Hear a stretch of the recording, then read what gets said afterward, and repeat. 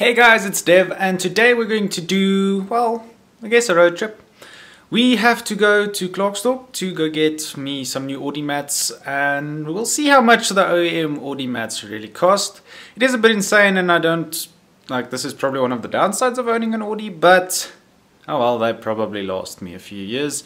So, yeah, let's get into that, and let the road trip begin.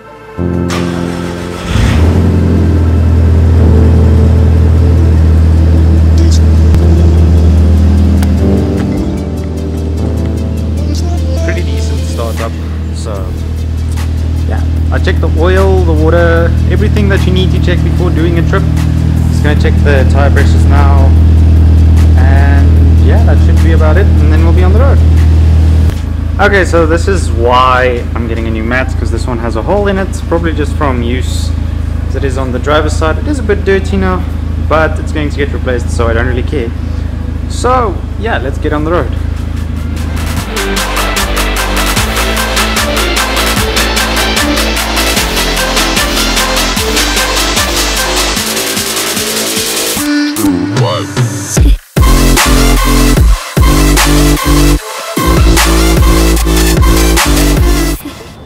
Okay guys, so we have to go get the car and pull it around so you can get the VIN number, and after that Ryan is hiding behind me, and then we might get the floor mats we're looking for. We are in Klerksdorp now, so yeah, it's pretty bright outside. So yeah, in Klerksdorp, gonna hopefully get some mats. Okay, so basically we just stopped at Champion Tires because I have a small little leak in the rear left tire. I've had it for a while. So we're just fixing that, and then we should be going home. They didn't have the mats at Audi.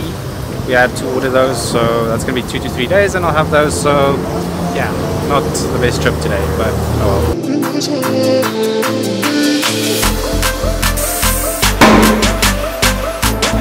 We maken nog bubbles.